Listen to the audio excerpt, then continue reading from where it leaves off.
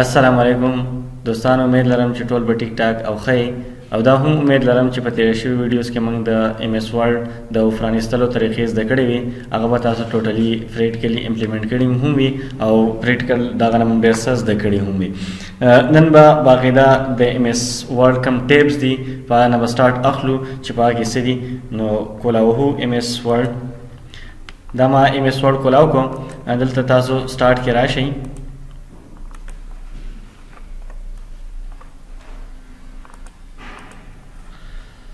دا زما سره ایم ایس ورډ فایل کولاو کومه. دلته دي ټیپس ته وګورئ، دا دنیا شی ټیپس دي. دا تاسو خپل هم جوړولی شئ. دا ټیپس دا به بیا زده کوو چې دا څنګه خپل ټیپس جوړېږي او په هغه کې دا خپل دا ګروپ څنګه جوړېږي دا به زده کوو. په دې کې دا تاسو وګورئ انجینیر عالمګیر پکې ما یو ټیپ جوړ کړلی، دا هم دغه شان جوړېږي، تاسو جوړولی شئ. دی سټارټ کې وګورئ فایل دی، د فایل په باره کې لږ شان سٹارٹ کی تاسو ګورئ دلته فایل دی، د فایل په باره کې لږ شان معلومات دي. دا کوو چې دې کې څه دي. نو سټارټ کې تاسو په دې فایل باندې کلیک کوئ. دلته زموږ سره راغی انفو مطلب انفارمیشن کې زموږ سره د دې فایل باره کې کوم معلومات دي هغه راځي. سټارټ کې تاسو ګورئ فاست ډیپ مایند کمپیوټر اکیډمي ده.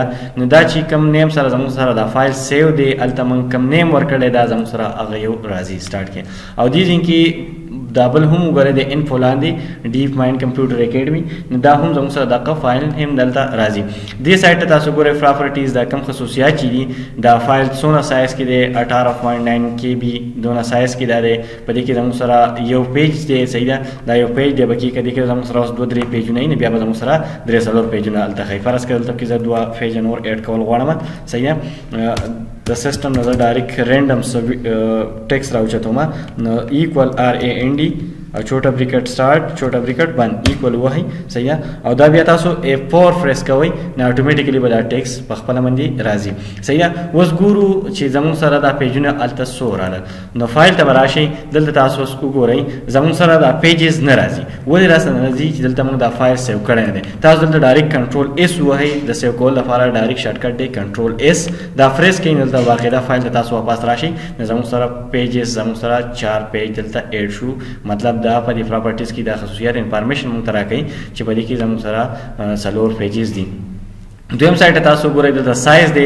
نو سایز یې هم موږ ته راکړو. په دې کې څومره ورډز دي، صحیح ده، هغه هم دا ټوټلي موږ ته راکړي. دویم دلته ټوټل اینډینګ ټایم څومره ټایمز چې دې ځین کې وي 0 منټس دی، صحیح ده. لا موږ ختم کړی نه دی چې دا موږ کله کلوز کړو دلته بیا موږ ته باقاعده هغه ټایم راکوي. دویم نمبر خبره ده دې ځین کې تاسو دا خپل هم ورکولی شئ. دې ځین کې ما دا ورکړي مخکې. دې ځین کې دا زموږ سره څه شی ښیي. سټارټ کې دا ټایټل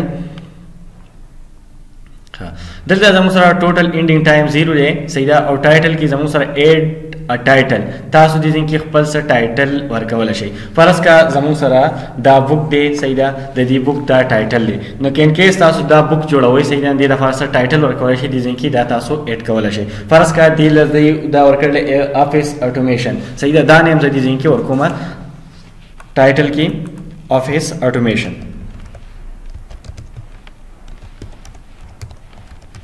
دا نیم ما ورکوم، صحیح ده. او دې ځین کې ټیکس دا ټیکس اصل کې د څه دپاره استعمالیږي؟ که تاسو چېرته پلی سټور دپاره ایپس جوړ کړي وي یا د هغه نه علاوه تاسو چېرته چینل دپاره ویډیوز جوړوئ نو باقاعده هلته زموږ نه ټیکس غواړي.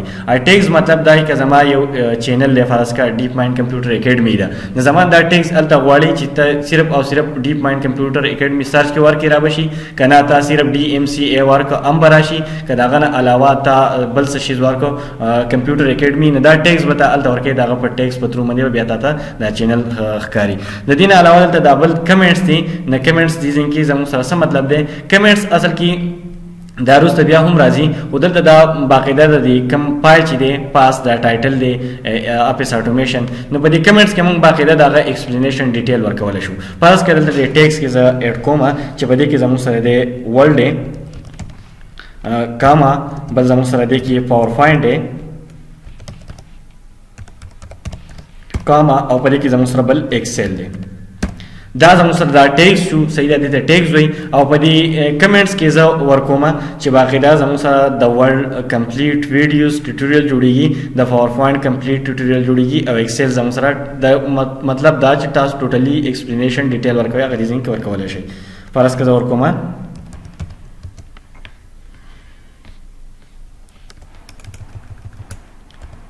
explanation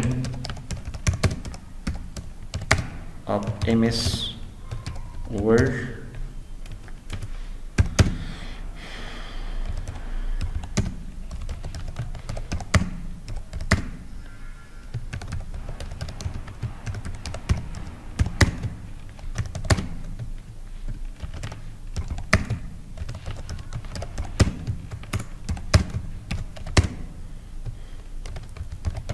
فرض کا ایکسپلینیشن کې دا ما دلته کمنټس کې ورلو اوس به تاسو وایئ چې دې ضرورت څه دی او دا څنګه ښکاري نو اوس دې ځای نه زه ډایرکټ دا به تاسو څه شی کوئ دا به سیو کوئ نه هله به هلته زموږ سره راځي زه ډایرکټ کنټرول اس وامه دا فایل زما سره څه شی شو سیو شو او د دې ځای نه دا ډایرکټ کلوز کومه دا ما دې ځای نه سیو مې واهو دا ما کلوز کړي ځای نه اوس کوم ځای کې چې تاسو دا فایل دی په هغه ځای باندې تاسو رایټ کلیک کړئ او دغه پراپرټیز ته لاړ شئ په پراپرټیز کې تاسو دلته په ډیټیل باندې کلیک کړئ نو تاسو په دلته باقاعده ټوټلی ډیټیل راغلی د دې مطلب دا چې اوس فرض کا تاسو سره یو بوک دی یا تاسو تیسیز لیکلی او دا باقاعده څوک چې کوي صحیح ده چې په دې کې دننه څه دي کم کم ټاپکس دي پکې نو همدغه شان دا تاسو ته راځي دلته ټایټل دا زموږ سره راغلی افیس اټومیشن صحیح ده دې کې سبجیکټ تاسو هم اډ کولی شئ دغه نه علاوه دا کم ټیکس دي هغه ورډ پاور پوینټ ایکسل راغلی صحیح ده اډ کیټګریز دي کې کمنټس تاسو ټوټلی څومره ډیټیل دی ټوټلی انفارمیشن دی هغه دې کې دا راځي نو تاسو دې کې نه بیا چیک کولی شئ دا اصل کې د دې لپاره کې تاسو سره یو غټ فایل وي صحیح ده پی ډی ایف وي او صحیح تاسو ډایرکټ دغه پراپرټیز ته او دغه ډیټیل چیک کولی شئ چې په دې کې دننه څه دي بجای د دې چې تاسو اوس یو بوک دا کولاوهئ او یو پیج اړوئ چې په دې پیج کې په دې بوکس کې څه څه لیکلي نو که دا د هیلپ د دې لپاره درکوي چې تاسو ډایرکټ دلته کم ټیکس څومره ایکسپلینیشن سب کې لیکلي نو هغه سمري تاسو دغه ځای کې اډ کولی شئ د دې صرف او صرف دغه فایده ده زه واپس دا کولاوم واپس فایل ته راشم دې ځای کې زموږ سره دا باقاعده اډ شوي دي دلته تاسو اوس چیک کئ د ریلیټډ ډیټس باندې لاست ماډیفاید ټوډے 3:29 باندې و زمونږ سره ټایم 3:31 دی 2 منټه مخکې ما دا کلوز کړو دا لاست ماډیفای ما ته هغه ټایم ښایي کریټډ ډیټ ټوډے صحیح ده 2:18 PM باندې دا ما جوړ کړو ډیپ مایند کمپیوټر والا فایل هغه ټایم زما سره دې ځای کې شو کوي صحیح لاست پرنټډ دلته موږ دا پرنټ کړی نه دی نو که تاسو پرنټ کړئ دې ځای کې به تاسو ته باقاعده ښایي چې دا په دې ټایم باندې دا فایل تاسو پرنټ کړلی د هغه نه علاوه ریلیټډ پیپل په دې ځای کې تاسو اوس دا هم اډ کولی شئ فرض کړئ دې ځای کې اتر دا بوک دلته چا لیکل دی صحیح ده د اتر دې ځای کې دوی دا لیکل دی شاه فیصل خان دې دا بوک لیکل دی صحیح نه دا اتر تاسو دې ځای کې ورکولی شئ فرض کړه زه دلته ورکوم انجینیر عالمگیر یو اتر زما سره داره صحیح ده خو یو اتر نه فرض کړه دا 2-3 کسانو لیکل دی نه تاسو 2-3 کسان هم اډ کولی شئ اډ انادر فرض کړه دې کې زه لیکم مختیار خان پکې زه لیکم صحیح ده نو دې ځای کې به زما سره دا سیکنډ اتر هم اډ کېږي اوس پکې تاسو بل هم اډ کوئ فرض کړه زه پکې اعزاز خان اډ کوم صحیح نو دې ځای کې تاسو څونه اتر اډ کوئ چې دا چا څومره کسانو لیکل دی هغه باقاعده دې ځای کې تاسو اډ کولی شئ بیا تاسو تللی شئ هلته پراپرټیز کې او په ډیټیل کې چیک کولی شئ چې دا بوک چا لیکل دی او کوم ځای کې لیکلی شوی دی پوره ډیټیل به هغه ځای کې تاسو درکوي د دې نه علاوه لاندې تاسو ګورئ اوپن فایل لوکیشن دا فایل چې اوس تاسو سره په کوم ځای کې پروت دی هغه لوکیشن به تاسو ته دا ډایرکټ ښایي فرض که زه وایم چې ما دا فایل دې کې کولاو کو ما ته اوس د دې لوکیشن پته نه شي دا په کوم ځای کې دی نو تاسو ډایرکټ دلته اوپن فایل لوکیشن باندې کلیک کړئ باقاعده دا زما سره په کوم ځای باندې پروت دی په ډیسکټاپ کې زما سره په ډیپ مایند کمپیوټر دې ځای کې دا باقاعده پروت دی هغه لوکیشن تاسو ته دا درکوي چې په کوم ځای کې دا فایل وي د دې نه علاوه تاسو لاندې شو آل پراپرټیز باندې کلیک کړئ نه دې ځای کې دا تاسو ته ټوټلی چې څومره ډیټیل دی هغه دله غونډ درکوي دا دلته زموږ سره دا انجینیر عالمگیر مختیار احمد اعزاز دې کې دا ټوټلی ارس ډیټیل مونږ ته راکړو خو دې ځای کې پاس هم یو خبره ده پراپرټیز نه تاسو لاندې راشئ شو ډاکومنټس پینل په دې باندې کلیک کړئ صحیح ده نو په دې ځای کې هم دا تاسو ته